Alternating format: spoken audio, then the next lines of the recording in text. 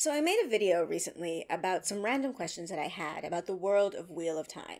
And the thing about making a video like that is that while you're making it, it makes your brain start spinning in that sort of vein, in that area. And literally, while I was editing that video, I was thinking of more questions. So here goes. Here are some more questions I have about the world of Wheel of Time. But before I jump into it, spoiler warning, full spoilers for the entire series. If you have not finished the Wheel of Time, again, sorry, my channel is just, tends to be pretty spoilers out, so sorry. This video, not a good one for you. But, finish the series, come back, watch it, let me know if you have answers to these questions. All right, let's jump into it. The first question I have, I actually made a meme about it, and the meme was featured on the meme off I did with Malkier Talks on the What a Holiday charity stream. But if you didn't get to see that, here is the meme. It's a couple in bed. You've got the, man staring off. He's thinking about something, and the woman looks at him suspiciously thinking, I bet he's thinking about other women. But turns out the man is actually thinking, how do Myrddraal learn English? And yeah, that's the question. How do Myrddraal learn English? And okay, before I go on, yes, I know it's not English. It's whatever the common tongue is, okay? But putting common tongue in the meme, it just isn't funny. And I think the point stands whether it's English or not. We know that Trollocs have their own language, and Myrddraal are born to Trollocs, so how do they learn to speak the common tongue? The only answer I can think of is that they are sent to the town. You know, that creepy, awful town that we learn about in the later books, right? So that's the only answer I can think of, but then that just makes me have more questions in my head. So, okay, you're a lady Trolloc, and you give birth to this, weird, eyeless, egg-headed creature. Do you just send it to the town? Or do people or creatures or whatever come and get it from you? And in the town, who is raising the Myrddraal? Is that why humans are there in the first place?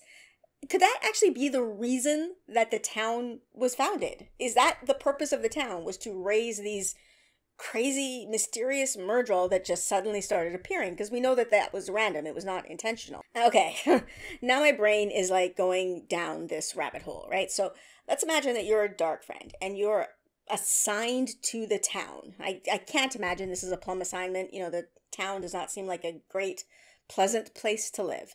But okay, you're there in the town and then you're given a baby Myrddraal to raise. Do you grow attached to it in any way? How long do they take to grow? Oh my god, do they have an accelerated growth rate? Or are you raising a Myrddraal for 18 years until it's ready to go off to murder college or whatever?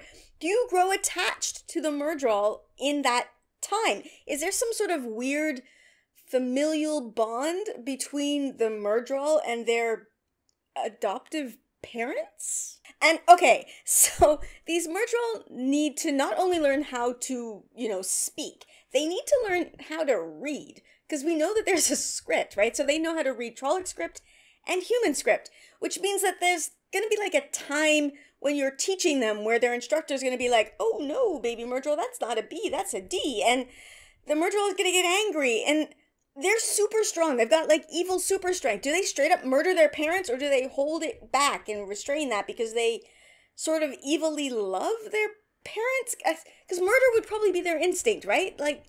I don't know. It's a weird thing to think about. And actually that brings me to another thing, because we know that the Trollocs have their own script, right? So that means that the Trollocs are learning how to read and write. So do the Trollocs have schools? What? That doesn't make any sense. Trollocs are canonically lazy, so I can't imagine them going to school. So actually, okay, my headcanon, doing this now, is that it's only the super smart Trollocs that go to school. Trollocs like Narg, right? They get to go to school. That's my new headcanon about who's doing the reading and writing among the Trollocs. I don't know. But okay, back to the Myrddraal and their education. Being sent to the town to live would suck, right? But we know of a population of people that probably wouldn't mind it so much. And that's people who've been turned against their will. They kind of sort of lose their humanity, right? They're vacant behind the eyes, but love evil all of a sudden. But only channelers can be turned against their will. And there's a regular supply of turned channelers. The Aiel. Once the Aiel started sending their male channelers to the Blight, the town had a regular supply of male channelers who could live for a super long time, loved evil, probably content to live in the town, and know how to read and write and speak in the common tongue. So they're the ones raising the Myrddraal. This is my headcanon. The Myrddraal teachers and adoptive parents are the evil Aiel with the pointy teeth. I guess I answered my own question. The next question on my list kind of grew out of this question because trying to imagine the Myrddraal and Trollocs learning to read and write, I kept trying to picture child versions of them, and I couldn't help but wonder, are baby Myrddraal and baby Trollocs, are they cute? You know, do they have the oversized heads and the big eyes?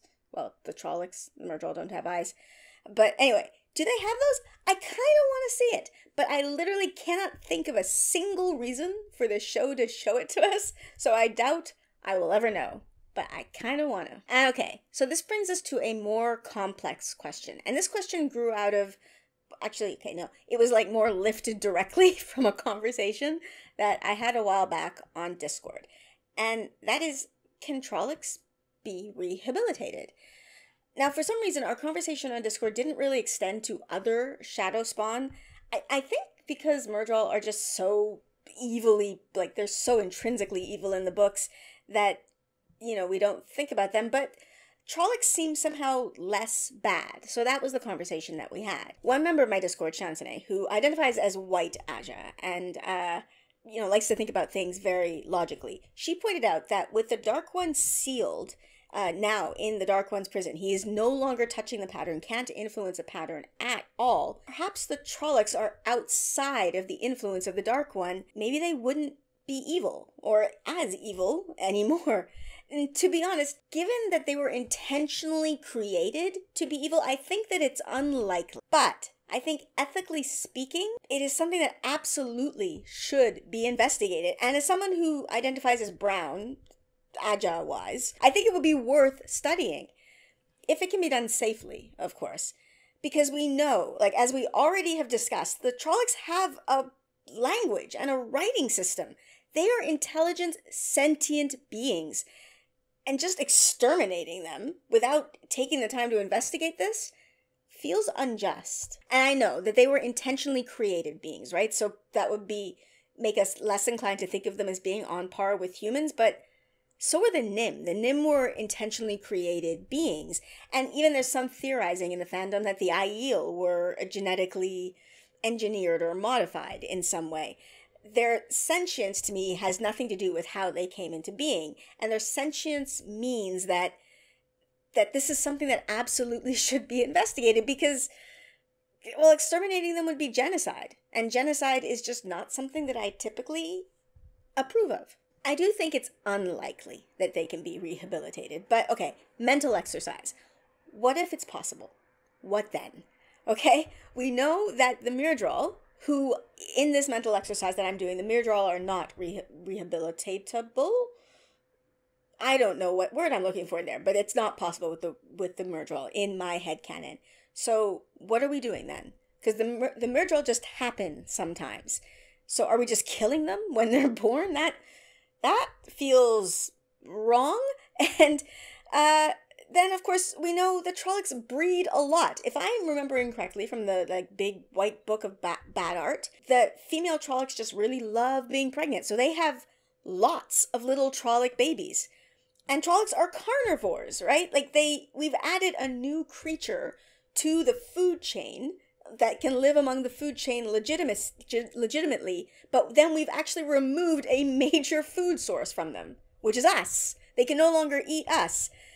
So adding them into the food chain is just going to be an environmental disaster. I think the best solution that could be found would possibly be to send them to a mirror world, but then that feels also unethical because you're just adding a predator to another world that probably is not ready for them, and that also feels morally dubious. This is a quagmire.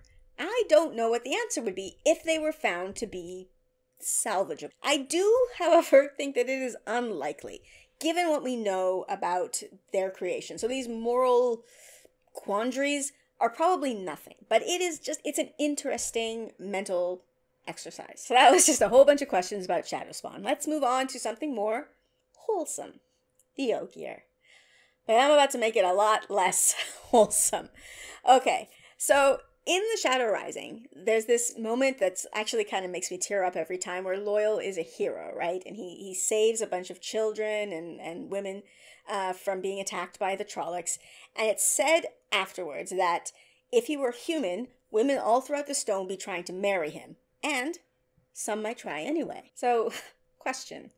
Has anyone ever tried?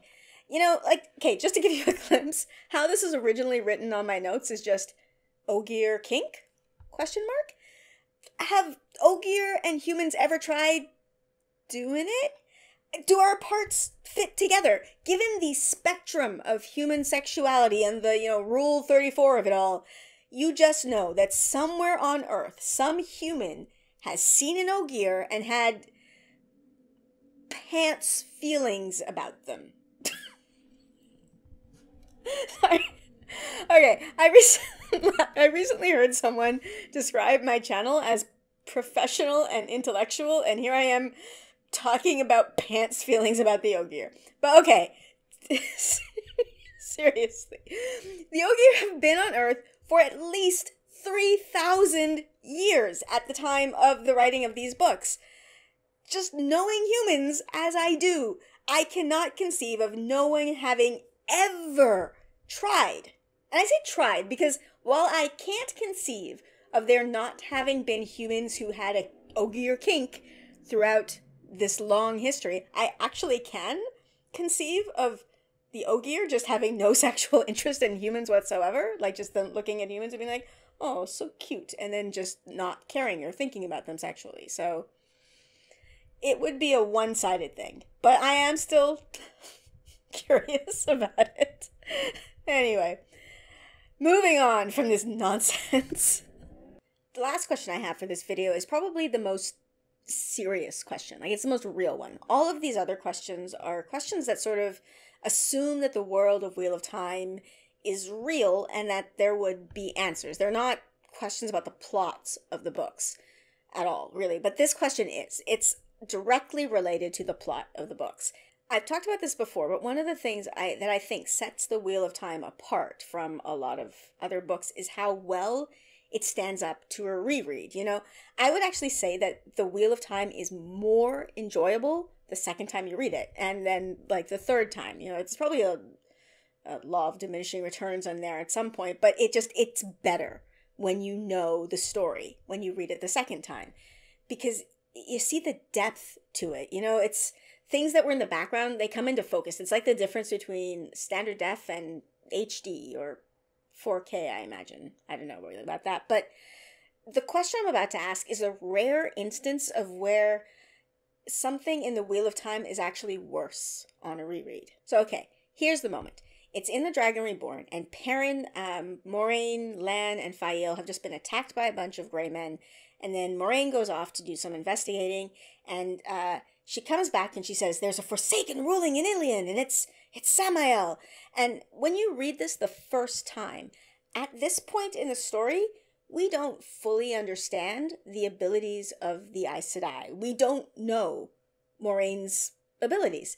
So our assumption probably is, in the first reading, that she went off and she did something magical, and then she came back and told us what she found in her magical dealings. But on a reread, knowing what Moiraine and Aes Sedai in general are capable of, how the hell did she get this information?